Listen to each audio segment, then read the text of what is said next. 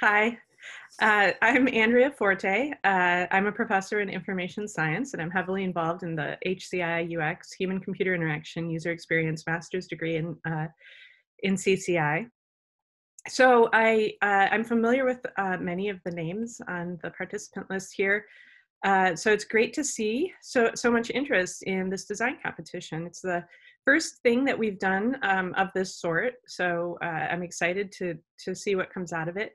The inspiration for this competition is really, so CCI is thinking a lot about the future of what graduate education looks like, and what does it mean uh, to get an advanced degree in something like human-computer interaction or user experience, or the many other areas that we have students pursuing degrees in the college. And we're rethinking the old paradigm of you sign up for a master's degree and you go through and you do all of the required courses, and at the end you have a very similar degree to everyone else, and trying to reimagine what it would be like to develop advanced education options that allow students to create their own master's degrees, to create their own specializations. So to give you smaller chunks of content that you can put together to create a degree. And this is a very different way of thinking uh,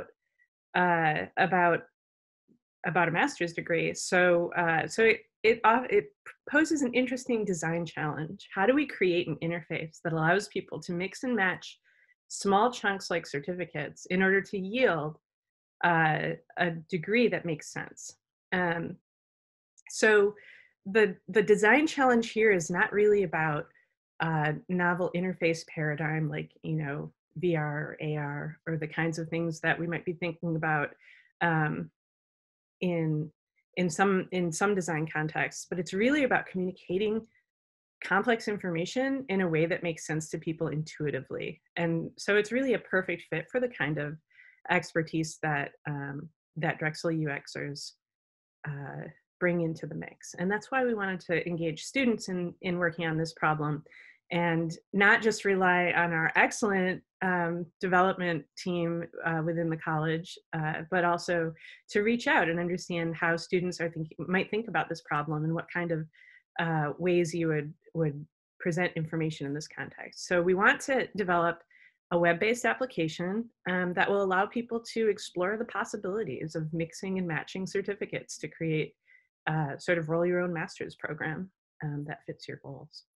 So that's the challenge in a nutshell. You'll see on DevPost we have the rules of the competition here. The desired outcomes are a web-based system. We don't expect anyone to build the web-based system. We have developers for that. What we're really looking for is an interesting set of prototypes that allow us to think about interactivity on the web in a way that would facilitate the kind of exploration that we're talking about. So we have a $1,500 first prize and a runner-up $1,000 prize for the competition. Individuals can compete, but teams are encouraged. Teams tend to be the gold standard for design because it's hard to be as flexible and creative when you're one mind alone. Individual submitters must be enrolled in some CCI program. You don't have to be an HCI UX student. And a team should include at least one student who's enrolled in a CCI program. And the deadline is January 4th. So we'll be looking at originality and creativity, the ways that this information is communicated, how intuitive it is, how easy it is for folks to pick up. And then we are expecting some kind of feedback to come with the design to understand what its strengths are and what its weaknesses. So that's my high level overview. I don't know if we want to go straight to how do you use DevPost, or if we want to take a pause and take some questions at this point. I guess we won't. We can break for questions now. Does anyone have any questions? Hi, my name is Kim. Thank you, Dr. Forte and team, for this competition, first off. I do have a question when you mentioned about certificate programs. Now, are these program like certificates Drexel based, or are these kind of like industry-wide known certificates? So these, the specifics, the ones that exist now, I can, let's see, whoops.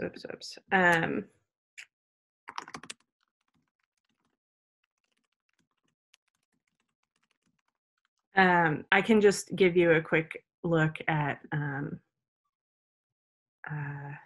here we go. So here we have, this is just my shorthand way of finding things in our catalog. So you can see we have these certificates listed here. There's actually a whole bunch of certificates in the process of being developed right now that will be launched in fall of 2021. So imagine this list is about doubled, at least, actually more than that. And our goal is to allow students to mix and match certificates to build out a degree program like the ones listed over on the left. So in this way, we don't have to develop a series of brand new degree programs constantly to keep up with the market. We can develop certificates. And so no, you wouldn't take a certificate from like a Microsoft offering or something like that and combine it with these. It would be a Drexel degree, and so it would include all Drexel certificates. Now, we would love to hear the ways that students would like these things to run. So there's a lot of latitude in terms of imagining ways of mixing and matching certificates across, for example, Westfall and engineering and CCI. This is an infrastructure that we're building to be able to tailor graduate degrees. So it should be able to grow. And you can use your imagination as far as, it has to meet a few requirements. You have to be able to put together certificates and see what degree pops out. But you can imagine all the certificates and degrees that you want. You have a lot of latitude to play with that. Hi, Andrea. This is Alex. So should we be expecting the number of certificates and degrees to grow over time? So would the design have to accommodate for that? The design should definitely accommodate new certificates popping up very quickly. Degree programs would be slower to grow. That's part of why the certificates are useful, is because it allows us to create new paths to an advanced degree without having to create entirely new advanced degrees. So I would say scalability is definitely something that we want to think about, where the number of certificates now may increase by like the list that I have up on the screen right now will probably double, and in a couple of years it'll probably triple. The list of degree programs probably won't move that much.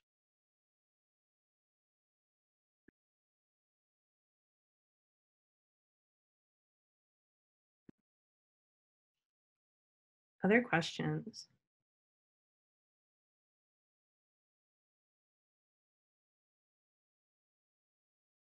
I have a whole set of slides that I use to show how certificates fit together, but I don't want to poison your I don't want to poison the pot and start to seed design ideas, because I'd much rather see what folks come up with. I just wanted to quickly point out, folks may have already seen this. If you go on to DevPost and our resources page tab at the top, we do provide a list of suggested certificates. And really, we're hoping the tool will be able to mix and match any 3 certificates to achieve a result. And we encourage you to use your imagination on kind of the different combinations and what may result there. So yeah, another thing to point out is we do have some certificates have asterisks next to it. That means it's a technical certificate, so it may require prerequisites. If you don't have a computing background, that's not something I think folks need to worry about now. Is that correct, Andrea? Yeah, there's Yeah. two constraints that would be, as you're thinking about this, I'm imagining, you know, I'm going to say that it's a virtual reality app. You grab a certificate, you grab another certificate, you push them together, and out pops the possible master's degrees that can result from that, the integration of those two certificates. Now, if you grab a cybersecurity certificate, which has an asterisk, and you try to mash it together with front-end development, it's going to want to know whether you have the technical skills to get into the cybersecurity certificate, or you're going to have to mash it together with the advanced or with the computer science foundation certificate first. So that's the constraint number one. If you don't have the background to go right into a computer science related master's degree, then you need to do that CS foundation certificate, and that unlocks all those technical certificates. So you can imagine how an interactive environment might communicate that by, you know, in this VR example I'm imagining, if you grab two things and try to put them together and they won't mesh until you know, have the right one to mesh together. There's lots of ways that that might be communicated through tactile feedback, through colors, through, and these are the design choices that you might make. But you'll be constrained because it's a web app, so it's a little bit different. And the other constraint is that, you know, if you want to be able to get an HCI degree out of a stack of certificates, then you need to include an HCI certificate in that stack. You can't just take any 3 certificates and get any degree. So somehow the interface needs to communicate. When you put these 2 certificates together, that sets you up to get this variety of degrees. Maybe a data science and an information systems certificate together could either lead to information systems or data science. And then you have a set of you know, so you want to be able to see, if I want to get these 2 certificates, what degrees can I end up with from there?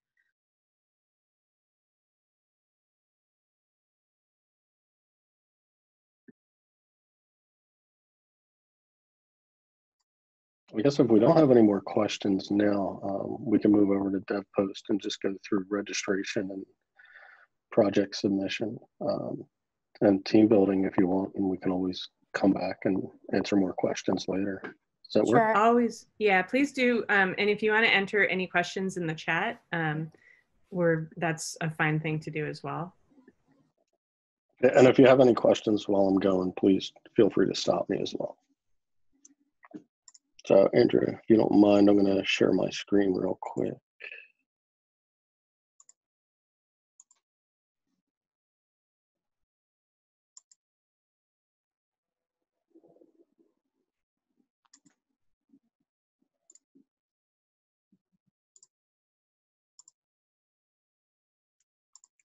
Okay, can you guys see that okay? So for those of you that aren't familiar with DevPost, DevPost is an online platform for hosting and managing hackathons. We currently use it for our own hackathon at CCI Philly CodeFest, which is actually wrapping up right now. It's basically just a nice, intuitive way for you guys to submit your projects. There's also a number of resources on here that can be useful to you. So I'll just start off. Andrea kind of ran through the overview already. Already pointed out the resources in here. And there's also a rules tab that gives you a little more info about that. What I wanted to focus on first, I already registered for this event, so you're going to see start submission here. But if you haven't done so already, go to devpost.com, create your account, and then come on over to, what is it, cci-design-comp.devpost.com. And we also have links to this from our CCI site and basically all our other communications that are going out. And you would go here and register. So instead of the start submission button, you would see a register for event button. Once you're registered, you're going to show up in this participants list. If anyone out there is interested in collaborating with someone else, this is a great platform to connect with other potential team members here. When you go through, and I'm just going to go through and update my profile. It's not too exciting, but you can see in here, there's a couple different things that would be useful. Fill out your skills, fill out your interests, education. That'll be visible to everybody else. But once you go back to the event itself, you can identify if you're working solo, looking for teammates, or already have a team. This isn't necessary, but if you are actively looking for teammates, checking this here would make it visible to everyone else at the event, or at least everyone else that's registered at this point. So that's one way to get in touch with people and try to develop a team from there. If for some reason you're having trouble finding other team members, you can always reach out to us, and we may be able to contact other members or put out a email notification to everyone else at the event and see if anyone's looking for a team member. So once you have your account, once you have your team members in mind, the next thing you'd want to do is actually go and create a project. Now, DevPost can be a little confusing here. It's an awesome platform, but the one thing that's a little confusing is you have to create a project first, and that gets added to your portfolio. So if you take a look at my portfolio here, I have this CodeFest test project. So once I have a project in my portfolio, I'm then able to go back to our event and submit it. I don't want to waste your time walking you through step by step on how to create and submit a project. It's pretty intuitive, and DevPost does an awesome job documenting it. There's even some nice videos. I did create a discussion board post here. So if you go under discussions, and there's a little paragraph here on, and you can check out the videos and the documentation on adding the projects to your portfolio, which it's pretty straightforward once you go through these directions. Once you have that project and you're registered for the event, you can just go back into here and it'll walk you through how to submit that project, which is really simple. It's actually, if I just go to start submission, it'll ask me to give my project a name and give it a brief elevator pitch. And actually, I don't want to add it because we can't delete them once I add it. We ran through that with our last hackathon. If for some reason you do add a project and you need it deleted or you mess something up, just reach out. We can help with anything. We can assist with making any changes or have DevPost remove the projects for you. I would suggest using this discussion board. If you have any discussions that may apply to everyone or even yourself, or if you want to get any feedback from anyone, collaborate with anyone on anything, this is basically just a forum. And once you get in there and get some conversation going, you may find some useful information there. If you have questions on how to register, how to create an account, anything, you can comment on the discussion. I'll get notified. I will definitely get back to you. Or you can go over here on the bottom right and the email the hackathon manager. You can always reach out that way. And I think, Curry, you guys send out a number of different ways to get in touch with us as well, right? Yes. Yeah. Yeah. So if you need anything, please don't hesitate to reach out. I know, especially right now with the lack of human interaction, it could be a little difficult to form teams or a little difficult to try to get feedback on anything. We are here to help if you need us. You won't see this manage tab. Updates, I would keep an eye on this throughout the event, but whatever you do, if you're planning on participating, I would go into DevPost after this meeting, create your account, and then register for this event. This way, anytime we add anything to the discussion or anytime we push out an update, so email messages, any correspondence like that, it'll get logged here, but you'll also get email notifications for it. Same with discussion. So if I had a new discussion post following up on a topic that we discussed here tonight, you'll get a notification for that. And you can easily jump into the discussion and contribute. For now, you're not going to see anything in this project gallery. And once you start submitting your projects, you won't actually see it right away either. The way the project gallery works in DevPost is we actually have to view the projects first and then release them to the gallery. So when you do get around to submitting your project, if you have any questions about whether it's submitted successfully or not, please feel free to reach out. I mean, it's pretty easy for you to tell because it'll show that your submission was submitted already. Sorry, you won't see this start submission button anymore, but I can easily check on our end and double check and let you know if you have any questions about that. Once the deadline gets closer, we'll start enabling the projects for the project gallery so you can actually see your project in there. We don't want to make everything public right away because, I don't know, a lot of stuff's in progress and we don't want people kind of getting in there any sooner than they have to be. I think I just ran through a lot, but I think that's all I have on the DevPost stuff. If you guys have any questions, please feel free to speak up or contact me or anyone else after this meeting as well. I just wanted to quickly point out some questions that were asked in the chat, being that I don't think they'll be captured in the recording. We had a question of what is the maximum and minimum number of team members permitted in the competition.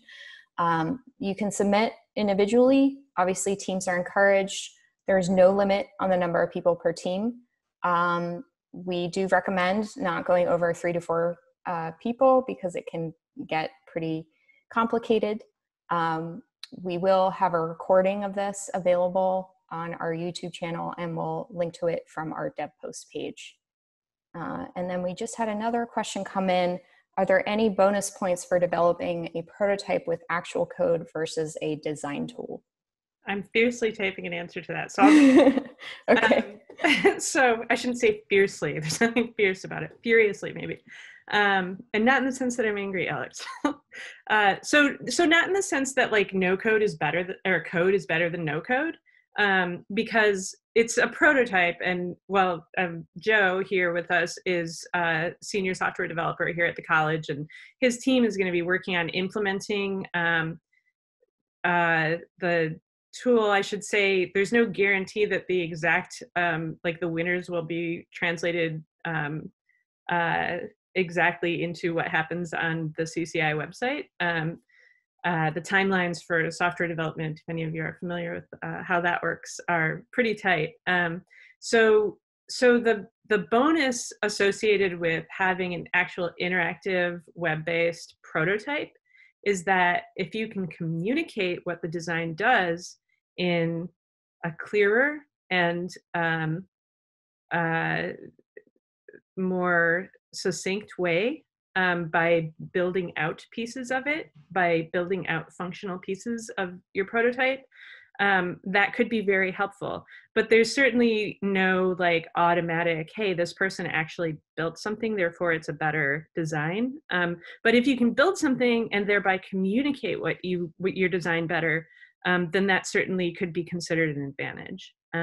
That said, there are lots of ways of communicating interactivity without building out the actual website.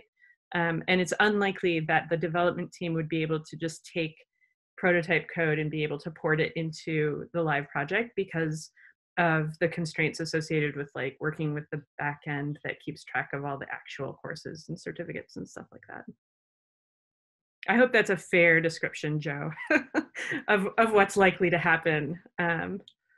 I don't want to get too in the weeds with implementation details, but. No, I'd say that's really accurate. One suggestion I would have, if you're considering writing code, there's not a lot of time in this competition. And like Andrea said, it could be really beneficial to kind of displaying like, here's the intended interaction. But at the same time, if you kind of get caught in the weeds, writing functions to do something that you could use a prototyping tool to emulate quickly, I would suggest writing less code. I mean, I'm one of the developers that's going to write this. So I would love to see code, but I don't want to see you guys waste your time when this is more of a user interface, user interaction design competition and less of like an actual application development competition. So it would be cool, but absolutely not necessary. So anyone here that doesn't have any programming experience, you are definitely not going to get dinged for that. Anyway, I would advise you to polish your videos as much as possible to really show the interaction. The one thing we do in our in-person hackathons is we have kind of a science fair situation where our judges walk around to the teams and the teams give this sales pitch in like 3 to 5 minutes.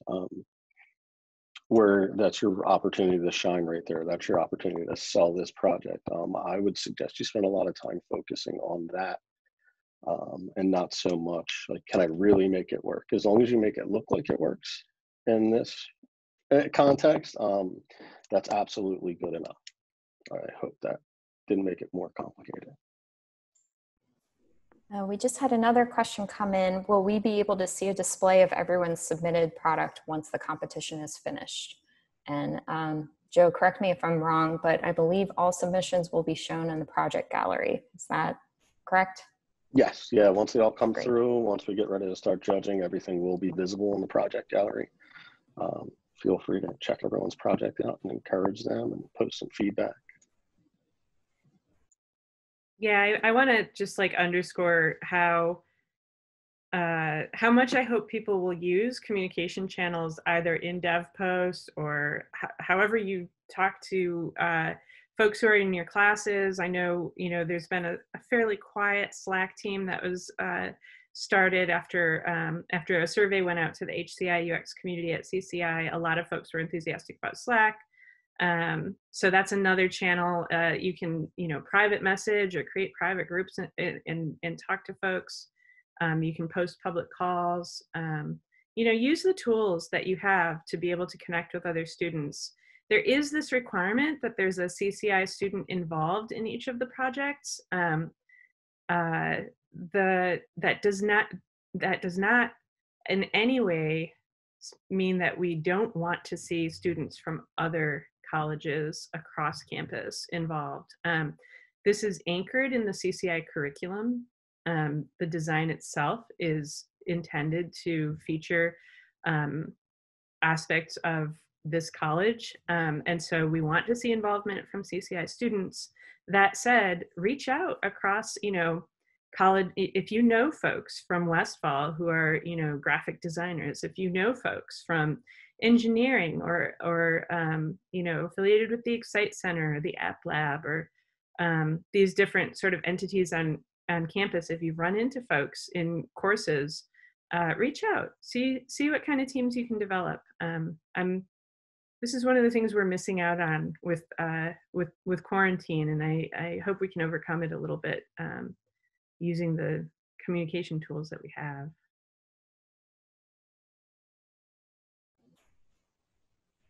Any other questions?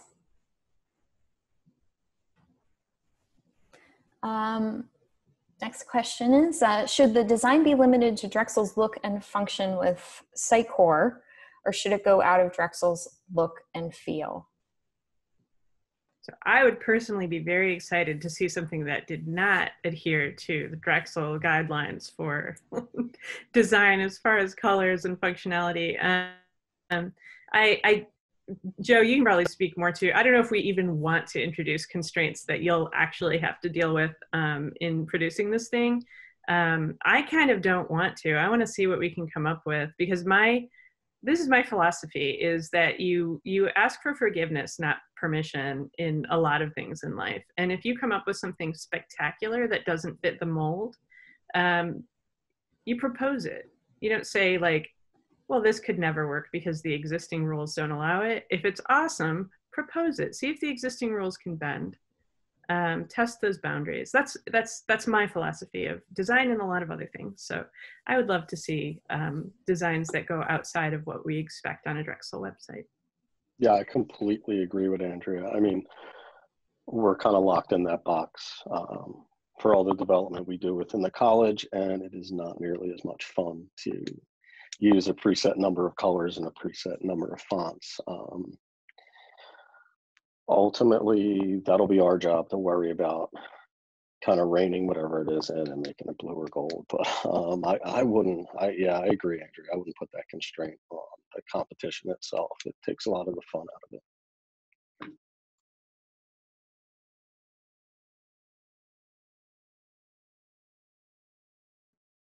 We can sit comfortably with silence. Yeah, there we go. Next question is there a specific guideline for the video presentation? What are the expectations aside from showcasing the prototype, walking through our design process as a whole?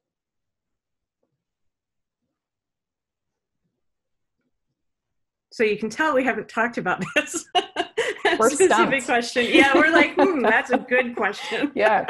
I mean, the major feature of the video presentation is communicating why this design is exceptional, right? And how you got there might be part of the story and lend confidence to the conclusions that you draw as far as like, you know, this is why this design is right.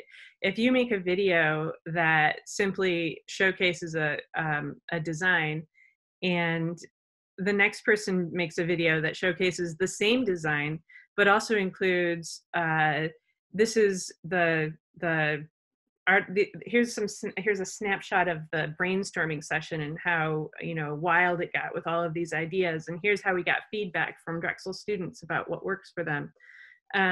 Those little bits of justification why this design works can go a long way to lend confidence in the choices that you made.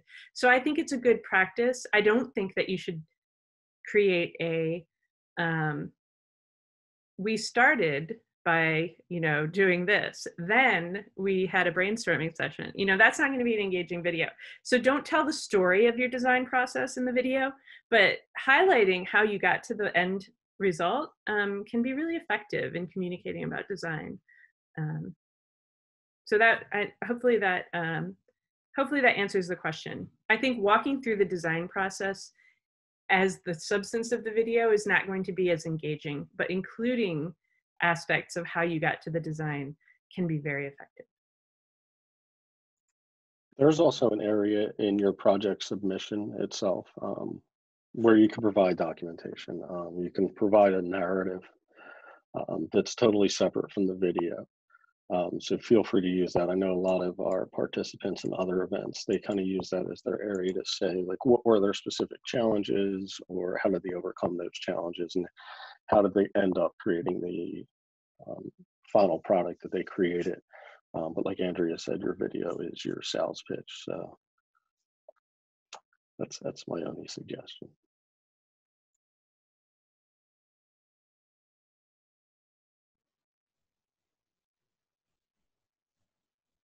Last call for any questions.